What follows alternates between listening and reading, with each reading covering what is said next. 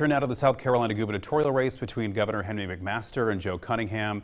The incumbent governor has won that race. He is the projected winner and will have a third term in office. WSAV's Jason Raven is with the McMaster campaign tonight.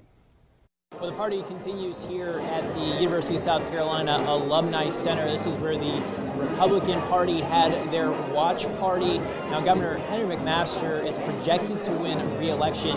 Now, he spoke to supporters here about an hour or so ago, just touting his accomplishments while in office. He's been governor here in South Carolina for 6 years and now will be serving a second full term, making him the governor in South Carolina for the longest that we've ever seen before. He'll be in that office for 10 years. Now, the governor, this is what he had to say to supporters before he left the stage. If we thought the last few years were good, you just wait till the next, because there's going to be more and more. And like that famous philosopher Tim McGraw said, also a country western singer, I like it, I love it, I want some more of it. Thank you.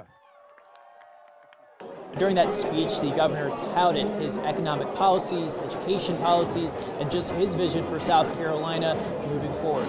In Columbia, Jason Raven.